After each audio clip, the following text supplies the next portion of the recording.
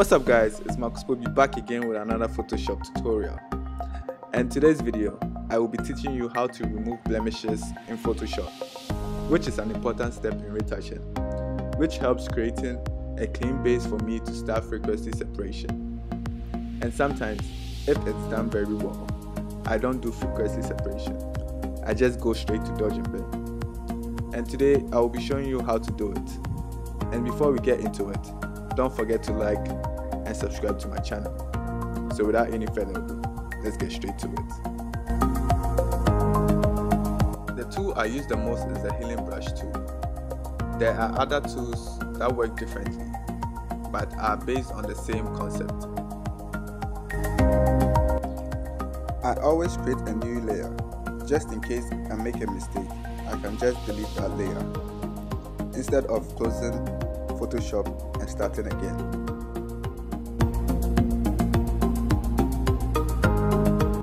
I will go ahead and rename this layer Healing.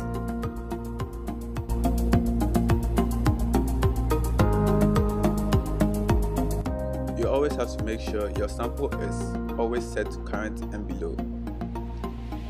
If it's set on current layer, there's nothing on that layer, so it wouldn't work. Always current and below.